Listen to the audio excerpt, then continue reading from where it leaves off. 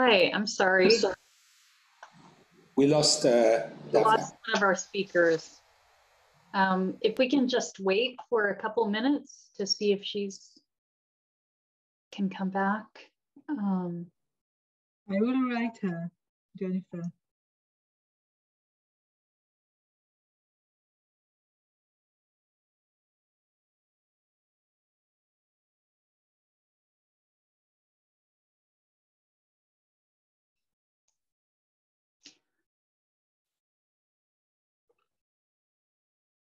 Perhaps while we're waiting, I can introduce the person that I so rudely skipped. And that's Michael Samuelian, who in a few minutes will be speaking about defending density. He's a founding director of the Jacobs Institute Urban Tech Hub at Cornell Tech, as you heard earlier in the symposium, a venture that bridges tech industries and academic research to address pressing urban challenges and public needs. He's an urban planner, real estate developer, professor, and most recently, the president and CEO of the Trust for Governors Island. And prior to his appointment as president of the Trust, Michael was a vice president with related companies where he was responsible for the planning and design of Hudson Yards. After 9/11, Michael was the director of Lower Manhattan Special Projects at the New York City Department of City Planning, helping the city's efforts to redevelop downtown. I'm going to pause here and see if our speaker has returned. Dr. Fisher? I think we should move forward to Michael's lecture, and hopefully Daphna can join us and finish her presentation afterwards. Thank you. Okay, Michael, great. take it away. Sure. Thank you, Jennifer. So just bear with me while I share my screen.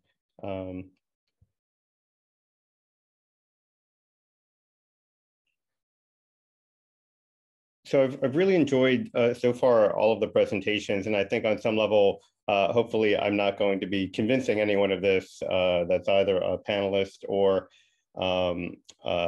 joining us as an attendee, but I still think it's important to reiterate, as Howard was actually talking about during his discussion, that density is something we need to continue to defend, particularly in the United States. And I'll also certainly be interested in the Israeli perspective if there's the kind of cultural, I would say, aversion to density that some of us have in America.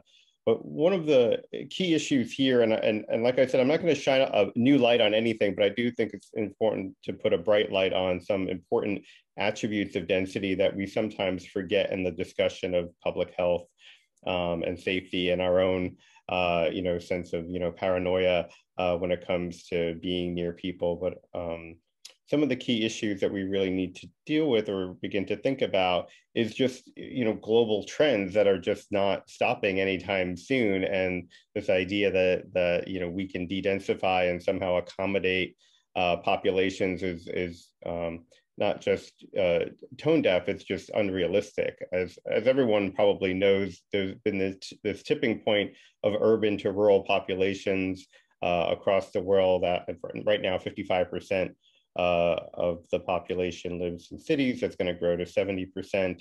And it's happening across the globe at different countries at different rates, with certainly Japan leading the charge and the United States quickly behind that.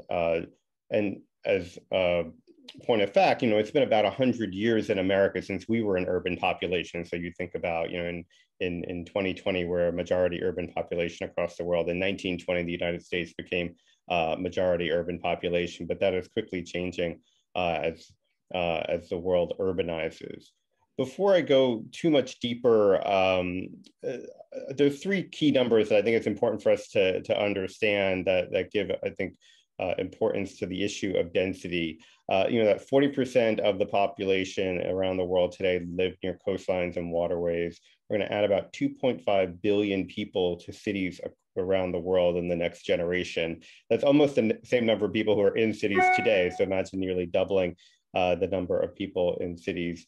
And then with regard to climate change and our species impact on the environment, and granted, in developed nations, so this is not talking about the developing world, but in developed nations, urban residents have about 70% less impact on the environment, whether it's GHG, commuting, using public transport, living in smaller homes, as many of us have already discussed. So these are kind of key metrics when it comes to thinking about climate change and population growth in cities and density as one of multiple solutions to the problem of addressing the existential crisis of climate change.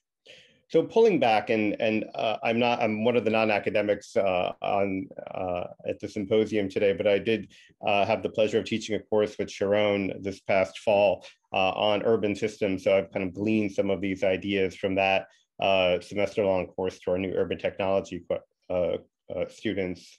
So we kind of beg a big picture question of what makes a city, what defines it.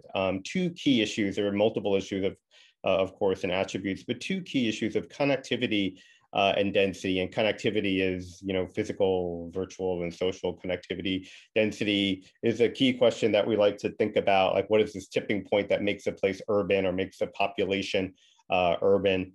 And this is a project by a former student of mine from Cooper Union who actually looked at this issue of density and connectivity.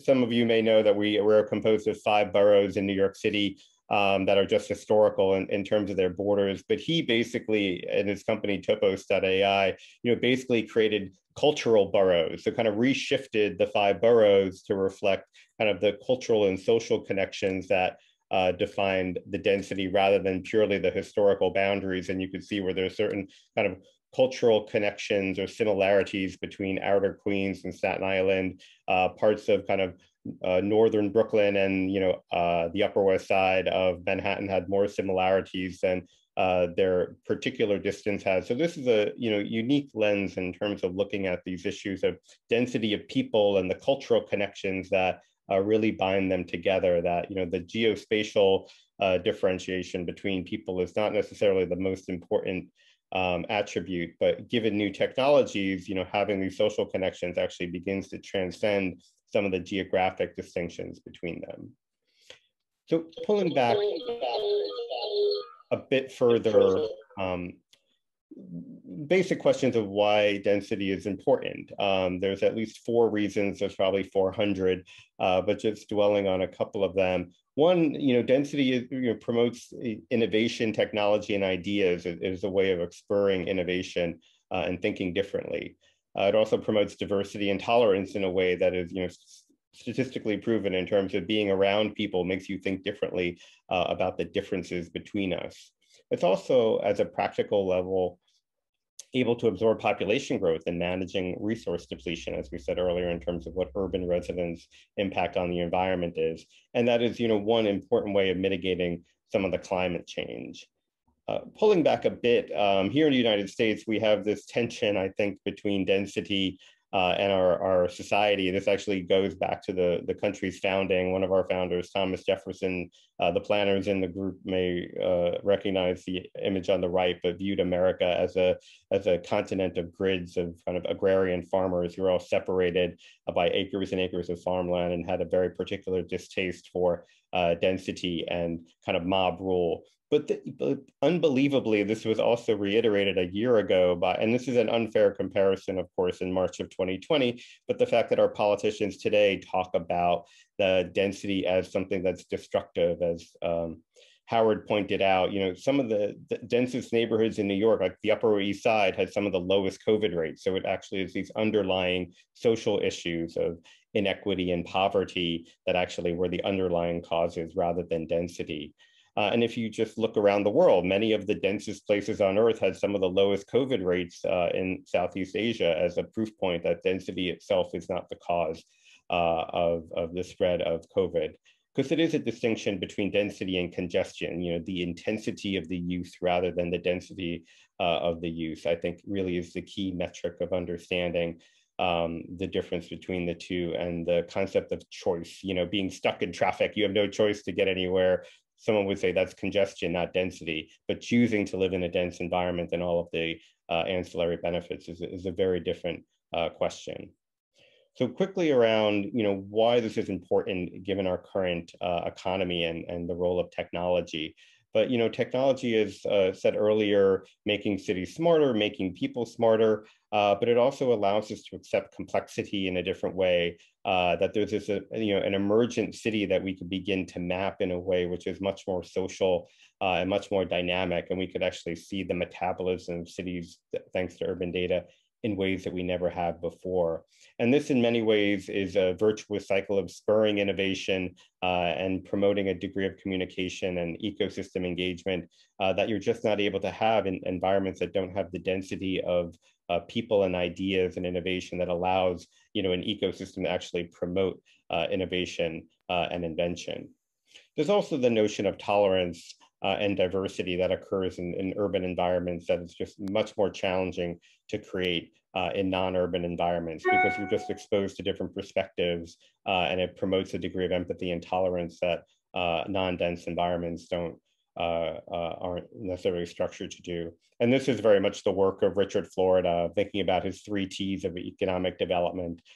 Technology, talent, and tolerance is really the root of what the cities of the future are and the basis of the creative economy. And if you even look at something like his openness to experience by metropolitan region, you can see, your openness actually is, directly, correlated to your success in many ways as a city or an urban environment. And then finally, with regard to climate change, again, I'm hoping I don't need to convince anyone here that climate change is real, but there are dramatic impacts happening even in North America with regard to rising sea levels and floods and heat waves and more intense storms that are affecting population. So there's going to be dramatic impacts in terms of both our agriculture, but also our urban environments, which all tend to be in coastal areas. And the concept of migration, which you typically hear about in developing nations, is actually a real thing, even if you look at the kind of Katrina effect, at the dispersion that happened, 500,000 people leaving New Orleans. So there's this migration is going to continue to occur. And over the next generation, there are going to be winners and losers in the United States. And this is certainly not aligned with equity issues in particular. So some of the poorest areas of the country are going to have some of the hardest times when it comes to dealing with the impacts of heat and flooding. So our urban systems approach basically looks at taking some of the data that was mentioned before and thinking about the city not just as a physical artifact, but a container of activities that we can measure like never before. Some of the work like Kalerati of kind of measuring even something like credit card transactions, so beginning to map cities in completely unique ways. As Mijin mentioned in the opening, is transformative, but we do need to understand the privacy issues that Rit mentioned earlier that obviously get triggered.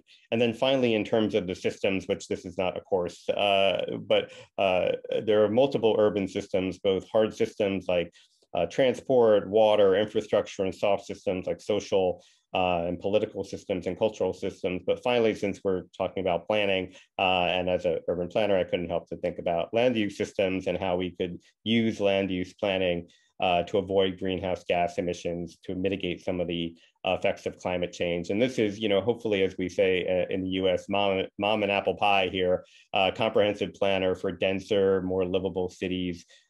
Transit-oriented development is really focused on building density around transport, and then thinking about and integrating climate change and adaptation priorities into our planning for the future. And then finally, one last note that's just very of the moment, at least here in the US. I'm curious if my Israeli colleagues are also seeing this, but this idea of a density does not have to be Seoul or Taipei. It could also be, a relatively mid to low rise dense city, but it's about choice. If you look at, of course, Paris and Anne Hidalgo's push to have, the 15-minute city where it's about a diversity of land uses and options around, a dense environment. In many ways, that's a great model for the future. If we think about density, it doesn't have to be 100-story towers. That's not for everybody, but certainly who wouldn't mind living in Paris? So we could think about, density in terms of the intensity of uses and the diversity of choice.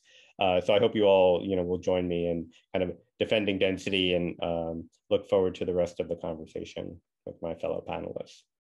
Thank you. Thank you so much, Michael. And my apologies again for screwing up the order, and my apologies on behalf of Zoom to Daphne. Thank you so much for rejoining. If you'd like to continue your talk. Thank you, Jenny. Well, I'm not so sure as to where I continue talking to myself. Oh, okay. Well, we can help you if you'd like to share your slides. Yeah, I will in a minute. Yes. I finished talking about this application, but I'm not sure that you actually heard about it. I think you might need to go back a little bit. Mm-hmm. Mm-hmm. Okay, maybe this. Okay, so this is an application we developed in collaboration with Dr. Sagid Aliot from J-Information, a route planning model considering the use of experience through visual perception based on the DVA model. The model explores all possible routes between the origin and destination points defined by the user and filtered out unrealistic routes. To demonstrate the model, we created a virtual model where the colors represent the schematic parameter for the spatial attributes such as low rise, high rise, prominent landmarks, commercial activities, parks, and trees. And here you can see the routes representing different experiences such as associated with different user profile. And as an example, these two tourist-oriented paths where you can see one tourist is going longer. He has a longer path looking for more experience as a tourist. And another example for a more relaxing path in Manhattan where it's more vegetation oriented and low density oriented. I mean, in Manhattan, low density in Manhattan. So the difference between visibility analysis stems from the length of each route and distribution of the scenic attributes. The mixture of colors, the relative weights, magnitude, and frequency are indicating the relevance of each route to a specific user or experience. So we plan to elaborate on this application in the future. And another analytical model currently developed in our lab is the dynamic enclosure street section analysis, the DESA. It explores the height-width ratio of each edge along the route. A comfortable enclosure ratio was defined by Alexander Jacobs and Ewing as between 1:2 to 3:2. So our model could help recognize better streets for pedestrians. Now, we looked at 3 case studies in New York, the 10th Avenue, 5th Avenue, and Astoria in Queens. And as you can see, Hell's Kitchen has a very comfortable enclosure ratio along most of the route, well, the section that we looked at. 5th Avenue has a small portion with uncomfortable enclosure ratio. And openness in Astoria is not considered as comfortable for urban pedestrians, well, relating to enclosure parameter. And information in depth will be presented in the conference next week and in our upcoming paper. The final section of my presentation will mention the recent experiments in VR studying the influence of variant spatial parameters on human well-being. In experiment 1, we studied the influence of densification rates together with greenery and commercial uses on the well-being of subjects for existing case study in Tel Aviv. Density rates were from an existing density rate up to 6 times the original density. So density and presence of vegetation and/or commerce had significant positive impact on well-being. The threshold was 4 times the existing density. Experiment 2 focused on the impact of morphology and the rate of decomposition of the built form in a fixed density level. One of the main outcomes was that the sense of well-being is higher in the environments with small, medium volume composition. And details can be found in our conference papers. The upcoming experiment was developed on an online platform due to the COVID-19. It is focusing on the influence of street section ratio and activity on well-being. And we hope that an online platform will enable an international and a much wider participation, and perhaps with all you guys. So to summarize, we will recommend planning and design principles on, based on these experiment results, and use this for developing a model for automatic generation of built environments. We will explore the relations of experiments results with the DVA and DESA quantified results, and update our models and use the data for optimization of the generative design model. So in this talk, I presented our DVA and DESA models, model assessment, possible application, and experiments in VR. And the combination of both models could offer an in-depth understanding of perception of well-being based on quantitative analysis. I tried to show many case studies around the world, and since we're now in New York, so you see that we tried to also show some of our work that related to Manhattan. And we see these models as having a potential to contribute to the planning and design processes of sustainable current and future cities, promoting new pedestrianism, well-being, and walkability. And thank you, and I'm so sorry that I somehow had to fly away in the middle. Thank you. Thank you so much. Okay, I see some interesting discussion already fomenting within the Q&A box, but we'll come back to that.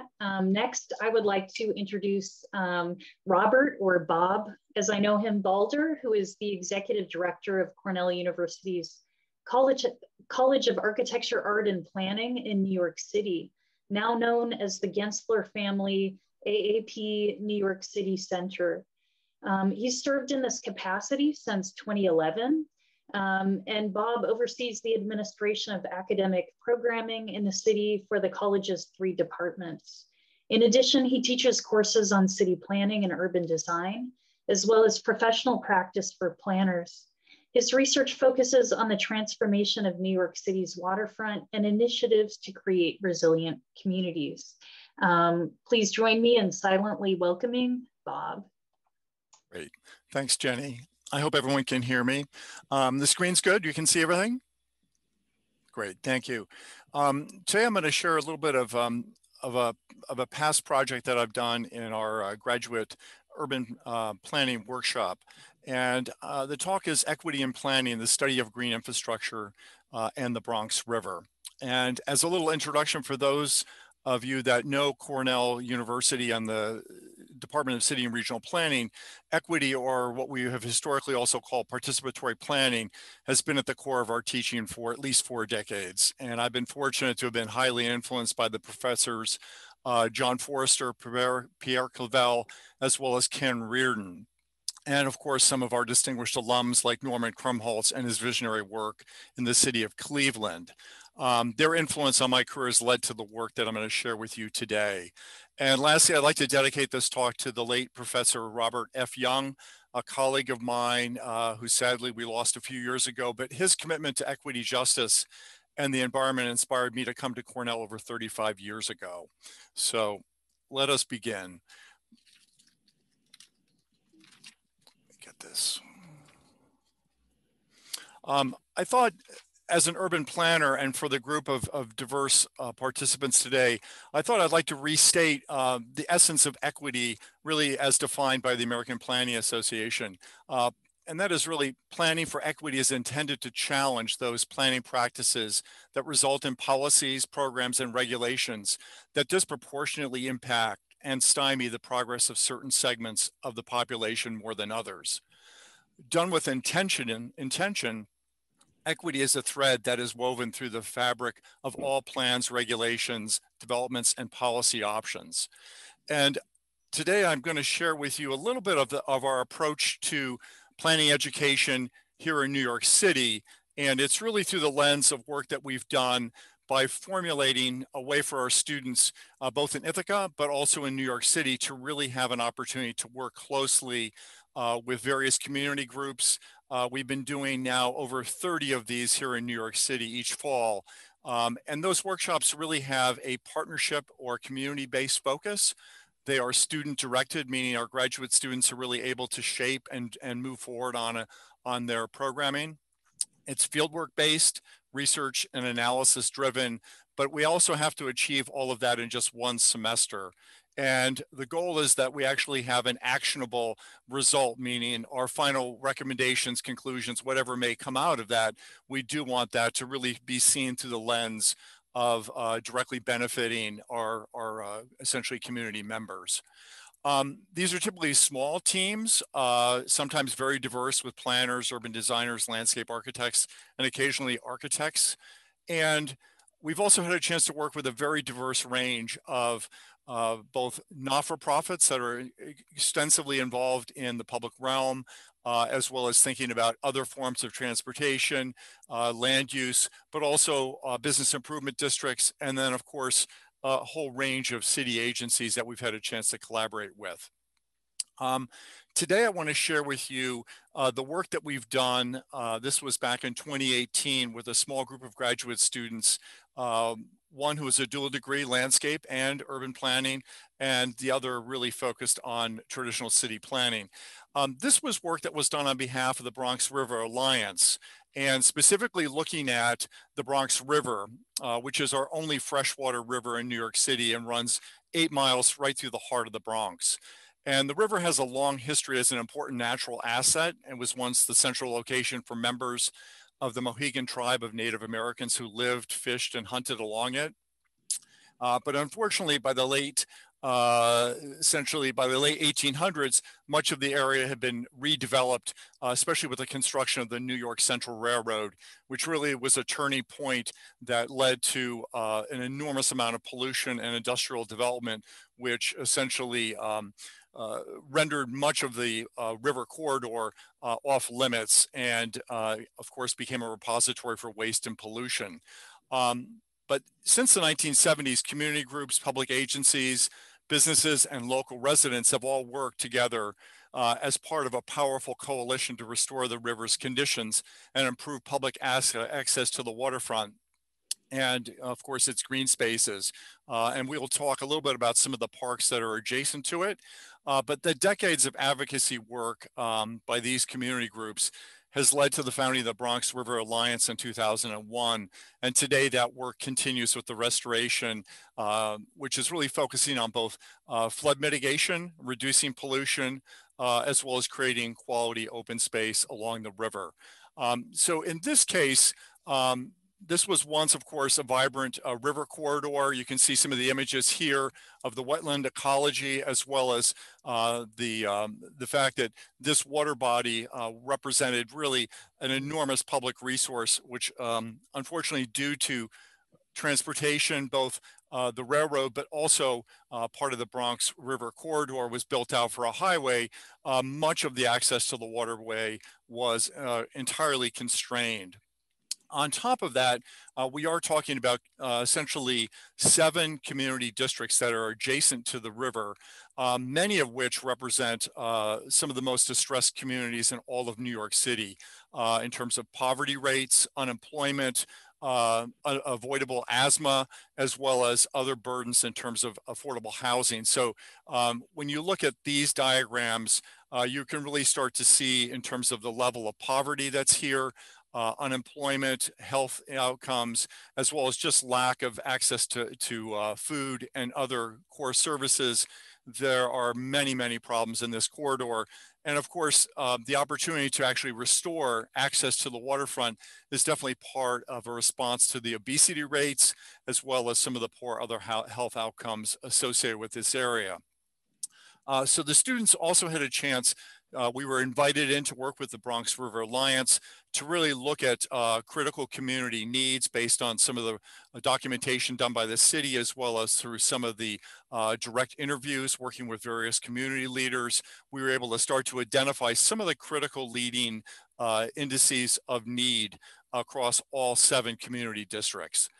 On top of that, we really focused on a community engagement process that really looked at the broad range of both planning, decision-making, opportunities for education and increased communication, but then also the idea, and one of the core elements of this work was to really think about the introduction of green infrastructure that could then start to filter a lot of the urban runoff that has so plagued this watercourse. And that way we actually have come up with a variety of ideas around do-it-yourself infrastructure in the form of new community-based green infrastructure that would hopefully, once implemented, be able to look at ways to improve water quality and the restoration of the Bronx River. On top of that, much of the work that the students did was also focusing on thinking about community facilities and other organizations that could be integrated into a broader coalition of support for the restoration of the river, as well as new opportunities for both education, student engagement, as well as looking at even opportunities for new employment. Of the approaches for green infrastructure, we looked at an entire array of different techniques that would allow us to be able to scale these from something that the city could initiate through, say, the Parks Department or the Department of Design and Construction, but even things that were much more manageable that would allow us to be able to think about lower do-it-yourself, low-tech approaches to being able to introduce things like rain gardens, bioswales. This particular array of options are more customary to what the city, through the Department of Environmental Protection, DOT, and others have been able to implement. In this particular opportunity, the students really had a chance to spend field time really documenting local conditions, points of interest along the Bronx River, but also looking at points of access where the community could start to really build a nexus of engagement and opportunities for education, as well as passive and active recreation. Beyond that, the students also had a chance to do quite a bit of mapping to understand the constraints along the river, both from past engineering activities that channelized and straightened the river, but also looking at some of the issues of our built environment, especially the combined sewer overflows, where much of our older generation of infrastructure, where we combine stormwater with sanitary water, have led to some major problems in this particular river body, but also looking at the road and parkway and the rail network that have also limited access throughout the entire stretch of this 8-mile corridor. On top of that, they also had a chance to map out and look for areas that are entirely eliminated, that create barriers or points of access that could be enhanced. Beyond that, they also summarized some of the critical issues that we see with climate change, increased flooding, urban runoff, as well as just degradation of water quality based on historical, industrial, and manufacturing uses in the corridor. And of course, this also speaks to some of the built environment aspects of major construction projects that are planned in the area, as well as a lot of constraints in terms of stormwater that then overrides much of our wastewater treatment system, and then of course ends up in the Bronx River. They've also had a chance to do quite a bit of mapping, looking at data sets, really understanding land use and the transformation of some of these neighborhoods, but also had a chance to look at really the most important relevant New York City policies dealing with green infrastructure, stormwater, as well as other aspects of working with the community and thinking about some of the restoration goals for the entire river corridor, including the waters to the north in Westchester County. Through that analysis, the students were also able to create a number of very detailed maps looking at topography, looking at sections, understanding some of the profiles that would lead to areas that really need to be targeted for green infrastructure, as well as looking at the incidence of exposed bedrock, which is a unique aspect of the Bronx terrain. Are these areas where bedrock emerges and also present enormous challenges for the integration of green infrastructure, where you have bedrock and little or no permeability do present really enormous engineering challenges to the success of some of the initiatives. The students also had a chance to document, look at soil types, as well as looking at some of the precipitation issues in New York City, as well as runoff flows, and also starting to document through GIS and field observations, they were also able to start to look at issues around permeability, as well as past development practices that have led to a lot of hard surfaces, large parking lots, as well as just lack of permeability as a matter of our built environment. And also mapping and looking at our combined sewer overflows and understanding where some of these peak events are occurring, especially looking at major watersheds where we know we have high incidence. You can see in here where some of those hotspots are occurring, and of course have led us to look at some of the opportunities for interventions. The students also did, and based on a lot of collaborative sharing of information, we were able to connect with the city of Philadelphia and looking at some of their core initiatives with the idea of harnessing key lessons for the Bronx River Alliance. We also were able to speak and work with some of the folks in Minneapolis to look at what they've been doing. And then lastly, also in Pittsburgh, looking at some of their innovation at being able to integrate community engagement and new infrastructure. And then lastly, I just want to share with you a little bit of the insights of how they approach the Starlight Park, which is at the northern end of the Bronx, owned and operated by the New York City Parks Department, but essentially represents a really important opportunity for the students to follow these principles, which was really to think about a way of working with the community in a coordinated fashion with the idea of looking at interventions and educational opportunities that would then allow for new precedent of green infrastructure, as well as enhanced opportunity to partner with community, as well as the prospect of workforce development. And then finally, given past environmental issues, the idea of actually doing restorative work that would speak to the idea of the environmental justice goals in the Bronx. This just gives you a sense of some of the analytical work and some of the critical thinking that the students presented in evaluating the site, but then also looking at past green infrastructure, some of which has survived, but much of which has failed. And then finally, identifying and working with the community to locate 6 areas of what we consider to be do-it-yourself green infrastructure, and with great participation from the Parks Department. The Bronx River Alliance is really looking at the opportunity of training local community members to actually do this in partnership and do it in a way that would allow it to be scalable and something that could be monitored over time.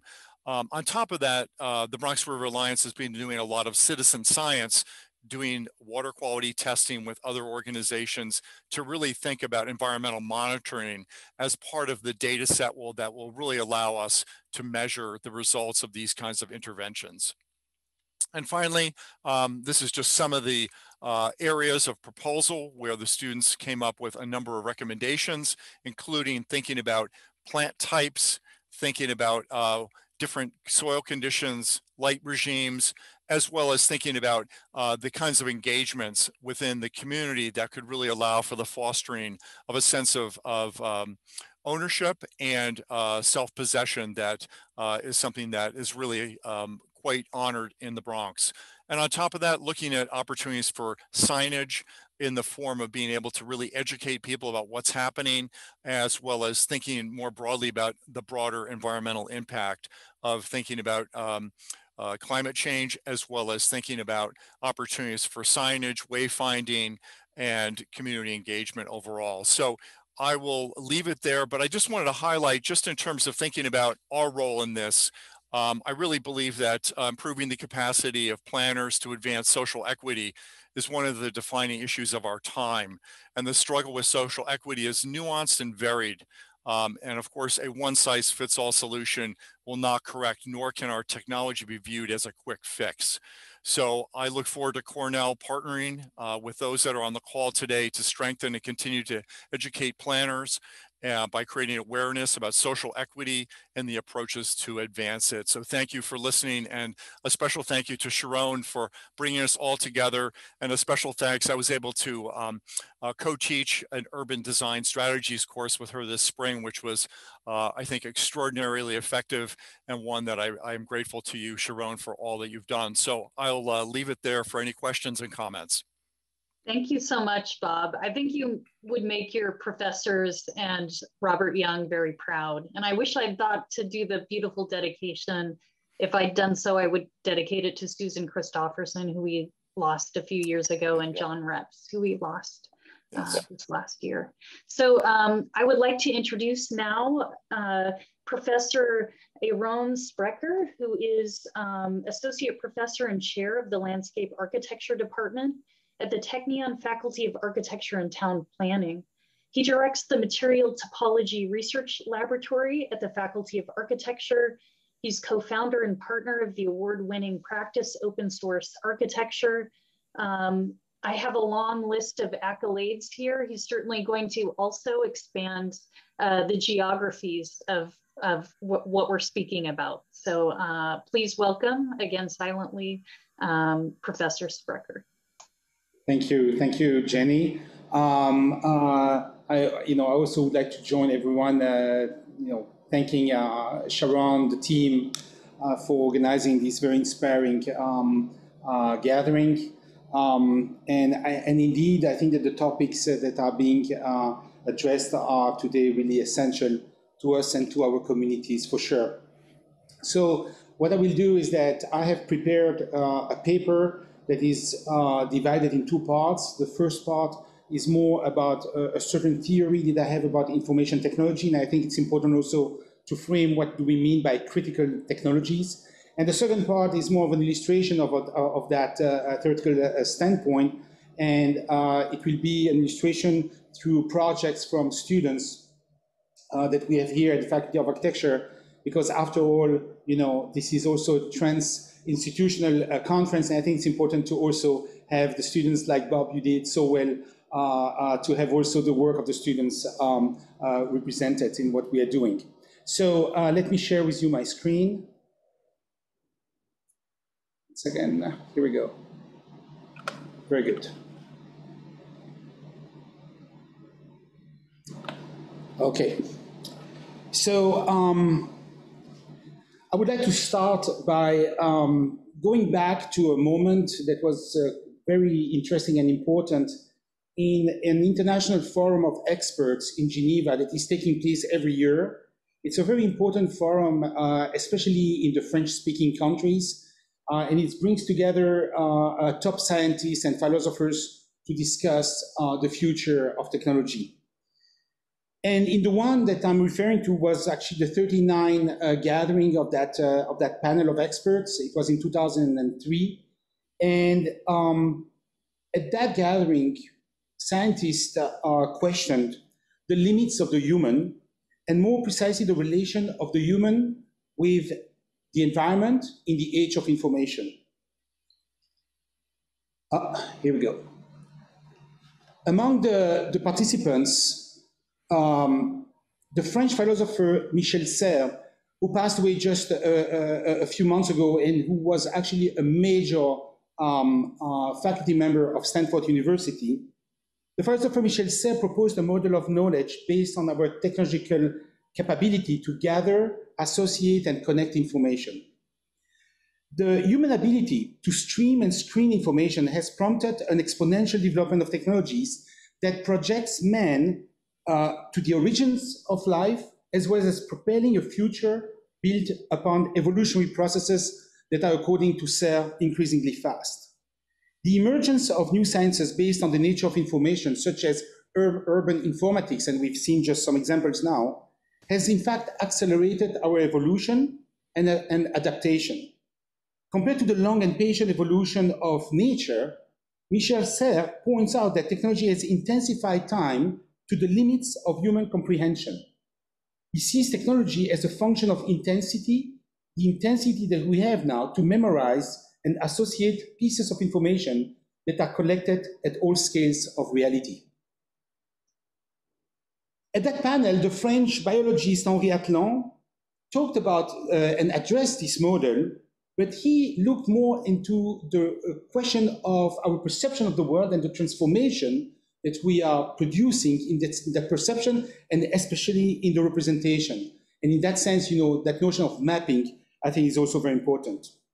For Atlan, in fact, it is a matter of defining the limits between the human and the environment, and these limits are increasingly blurred by the mechanical character of information that is reported across nature. In this model, the human being is no longer idealized and limited to a particular terrain, but instead the human is more than ever connected to the world, while acknowledging common traces, genetic or molecular, that we would have with the rest of the world and the environment. For Henri Atlan, information has in fact erased the limits and rendered a reality in constant extension. In response to Michel Serres' model of intensified evolution and Henri Atlan's notion of extensity, the scientist Roland Omnes observes that our reality is rooted in a series of laws that are, after all, limited in numbers and yet tremendously condensed in terms of information. And so with the exponential development of technology, the laws have generated models that combine both intensive and extensive sets of operations. The nature of these laws and mechanisms express potentialities for the unfolding of dynamic processes that would take place in our environment, in our cities, like here on Tahrir Square in 2011, in the heart of the Arab uprising, a result of the tremendous amount of operations that were happening at that time on social media. Aaron, I'm really sorry. I think we're not seeing your slides. I think we're just looking at your... You don't see my slides? I think we just see your PowerPoint. Yeah, that is. That's strange. Wait a second. Let me just see. That's unfortunate because the pictures are really nice, actually. This is why I'm interrupting. Yeah. No, you do the right thing. Wait 1 second. So, wait a second. We don't see it as a full screen. You need to move to a full screen. Yeah, but I'm on a full screen. But here, like this, you see something, no? You should close it. We just see the title slide. Okay. So just stay online. I will try to do something here that is strange. We'll try to make it. Here we go. So let me just see. Would you see now a full screen or not? No, not yet. 1 second. I will share again my screen. 1 second. You need to share a different part of your screen. Yeah. That's what now we're looking at potentiality. Okay, very good. So just because I think that the pictures they say a lot on this discourse. That was about intensity and the intensity of information in the city, the extensity that we experience in terms of technology and the environment, and here that notion of potentiality that I think is very important when it comes to those urban phenomena that we're experiencing in the past decade. Now you see the screen. I think it should work. But this is, for me, really, the formula. While these three conditions of intensity, extensity, and potentiality have shaped our technological environment since the post-war, the expression has never been so acute than in recent. That we're seeing the thing that you want us to see. When it's not working, you don't see potentiality now? I still see Tahrir Square, but then Sharon says she sees a black screen. Are we off? I see the same thing. It's the presentation, but not in presentation mode. It's strange. You need to push the button. Look at the right hand side. Exactly. Let me just check, because here I should have. So now I guess that you should be able to see. 1 second, I will stop sharing and I will share again. Let's just see. This is unfortunate. And so now you see the lines. It looks like I have a problem with the Zoom. Do you see my screen or not? No? Right. Yes, right but now we see look, the COVID-19 dashboard. Look down, down on the right. Yeah. Push the button for the Well, I know about those things, Daphna, but I think that the problem is that really it's about the screen sharing that seems to have an issue. Never mind, but now you can continue, Aaron. Now we can see the map.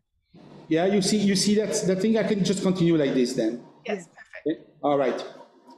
All right. So, while these three conditions of intensity, extensity, and potentiality have shaped our technological environment since the post-war, their expression has never been so acute than in recent months. In the past year, the world, in many ways, got reduced to statistics related to the spread of a worldwide disease. Beyond the fact that it revealed an extraordinary representation of such intensity and extensity of information, these statistics express the necessity to consider global phenomena, including climate change, resource scarcity, etc., in relation to their local impact in our human communities. So bridging the global and the local means that it becomes untenable to consider notions of environmental sustainability without considering other aspects related to the human communities, such as what I find really important and what we call the cultural sustainability. So recognizing such a multi-scale and multifaceted model of sustainability has never been so obvious than during our confrontation with the extreme nature of the recent global pandemic. It is here proposed to consider such extreme conditions to envision speculative technologies as an expression or reaction to global phenomena and community needs. So what I will show you now, I mean, there was a whole presentation with effects of transitions, etc., but it looks like that nothing of that will work today, but that's okay. I will just move through the slides. What I will show now is actually some of those projects that have been developed with a group of students here at the Faculty of Architecture in partnership with McGill University in Montreal.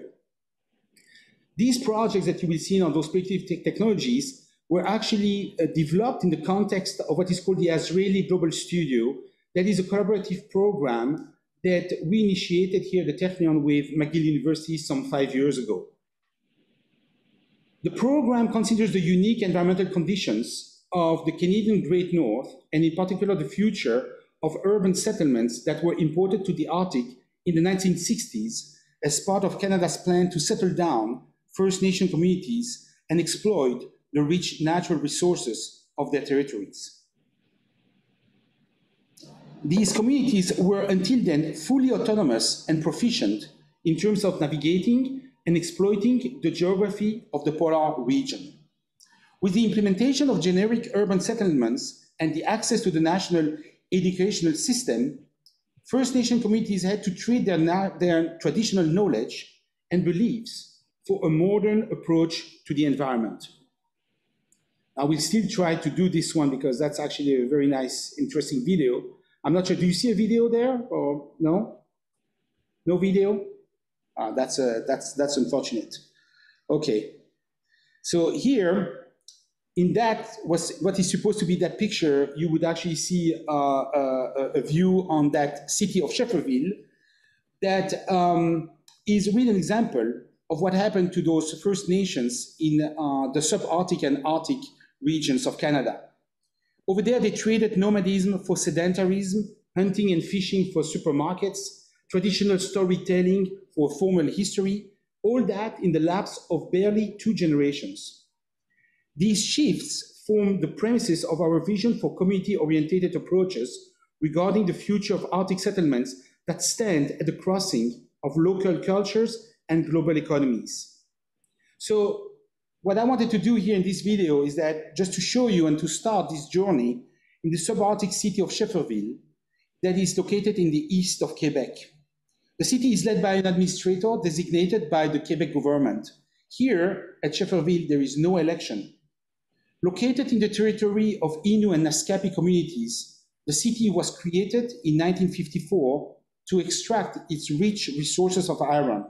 Largely exploited by the Indian company Tata today, Schefferville exemplifies the struggle between the opportunities offered by our global economy and the local necessities of native communities that remain deeply related to their natural environment. In the following project, and I will go through, I mean, that's just a number of slides just to show you the scope of the project. In this project, 2 members of the Global Studio, Amit Sadiq and Kobi Laham, envisioned a vehicle that would allow native Innu to navigate the traditional landscape, providing them with the possibility to hunt, fish, and gather around the campfire that is the most basic yet fundamental sign of community settlements as the architecture theorist Rena Banham would put it. Here, the Ski-Doo, that is the most conventional mode of transport in the region, combines the conditions of a Western-like living unit and the experiential dimension of the native cultures. It offers an alternative way for those communities to escape from those cities, or more to create an extension from that modern life in those urban settlements, and to, in fact, reconnect with their environment, with their natural resources. Cities located in the subarctic and Arctic regions of Canada have in common the highly dynamic conditions of their landscape and community growth. One example is the city of Iqaluit, that is the capital of the Inuit nation of Nunavut. Nunavut, and you have here a picture, again, that was a video that is supposed to show you the city of Iqaluit, but it's very interesting for you to see the landscape.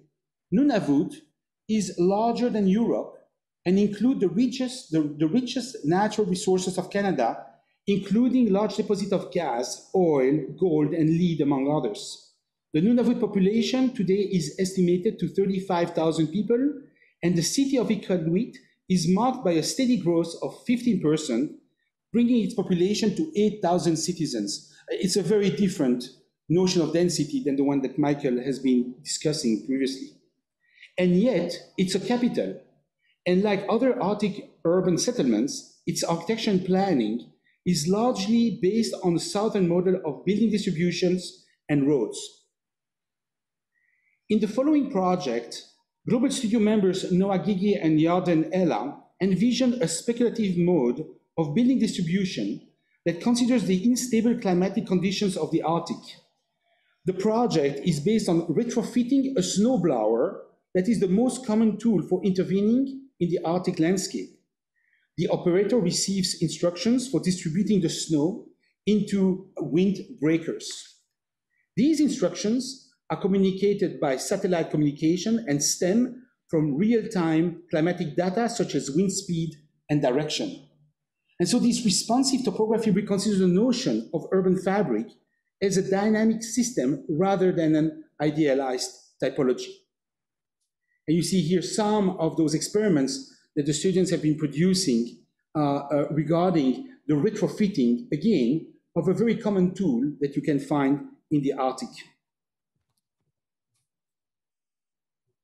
Now, with the global pandemic and the closure of international borders, this year, 2021 Global Studio team concentrated on the research and development of a unique virtual reality interface that offers us with the possibility to pursue our work with the local communities over there remotely. And this is actually a picture from just a couple of days ago, as they are actually experimenting with this new platform that they are programming. And the objective here is not only to communicate with our Canadian fellows, but foremost to define ways to share a wide range of information that is both visual, textual, and even affective. This idea of creating such a communication platform points to the fact that architects have always created their own tools to generate an architecture that reflects the state of knowledge of its society. Here, the virtual reality headset is seen as an interface capable of producing a shared environment among participants that are located in very different geographies, yet with a common objective that is to produce a community-oriented design. And now I would like to conclude by saying the following. The history of urban design and architecture includes countless objects that have been designed for one man, like the pyramids, or for thousands of people, like the amphitheater in Delphi. And I would argue that in the age of the Anthropocene, I would consider the inherent instability of our natural and human environments as a generative force. Here, the idealistic typologies of yesterday give place to topological systems in continuous transformations. These projects are part of a large collection of speculative technologies that were developed in the context of the Global Studio program here at the Faculty of Architecture. And each of these projects promotes a community-oriented approach in the design of environments that stand at the crossing of global technologies and local identities, what I would call sensors, senses, and sentiment. Thank you. And sorry, there were no effects in the presentation. Thank you so much. Really fascinating presentation. We only have about 5 minutes. I did see that we have a few questions. At this point, they're all aimed or asked of Michael. I see some questions from Anthony Townsend. Really enjoyed your talk, Michael. Takaroki, the Nation of Cities, had some good benchmarks on the dwelling units per acre US cities need to target. Curious what states, cities are making progress towards those targets. Also, whether we will see opportunities for more dense new towns in the exurbs as a result of the shift. Cul-de-sac in Tempe is one example, but it's brownfield infill. And the other question actually was about the indicators that your students use in the map of neighborhoods. Yeah, I answered that second one. I'll take first. In the chat, I put in a Medium article where you could look at it's hard for me to go into the criteria, but it was a combination of kind of the built environment and then kind of socioeconomic and cultural factors that kind of reshaped the boroughs. But I put that in the Q&A, but I could also put it in the chat because it goes into much more depth than I can. And thanks, Anthony. I enjoyed Vishan's book. It is a good question of whether or not we're hitting any of the density goals. I mean, one kind of small bit over COVID, as I think some of you may know, and maybe our Israeli colleagues don't, but there's been a lot of press, at least lately, about the exodus of people from New York City, but the facts are actually people are leaving the city and going to the suburbs more than they are kind of moving into kind of rural America. And two cities in America that have seen growth during COVID, which may or may not be an indicator of future trends, are Austin and Miami, as people are leaving higher priced areas in either kind of San Jose, San Francisco area or the Northeast. So what's interesting to me about Miami and Austin, while they're very different from each other, they both have a lot of the kind of like Richard Florida characteristics of relatively dense, relatively liberal, very